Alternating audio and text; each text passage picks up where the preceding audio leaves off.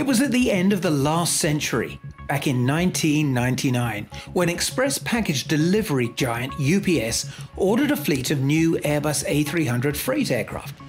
And just over 20 years later, the company has made a significant investment to modernize the flight decks of 52 of these aircraft in a bid to get another 2 decades of service from them. Honeywell is installing its latest Primus Epic Avionics suite in the twin jets, which were all delivered to the US operator between 2000 and 2006.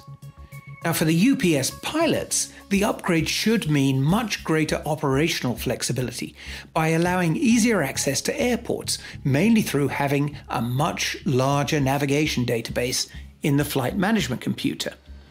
Believe it or not, the original computer only had 200 kilobytes of storage space.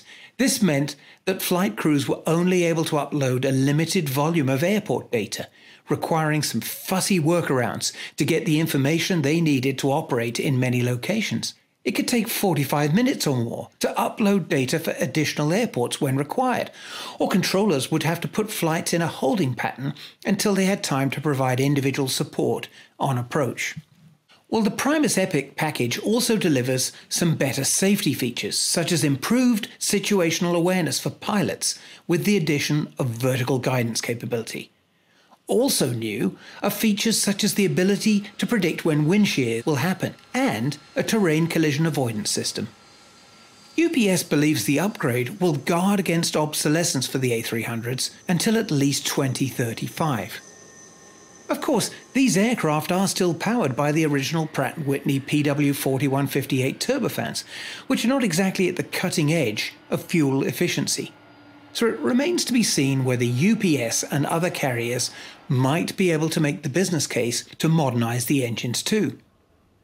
In the wake of the COVID pandemic, demand for air freight services has significantly outpaced that for passenger flights.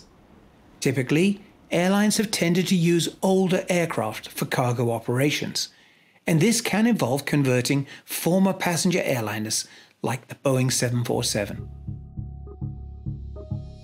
Thanks for watching this AIN video. Please like, subscribe, and share it if you've enjoyed it. Also, visit AINonline.com for all the latest on the aviation industry.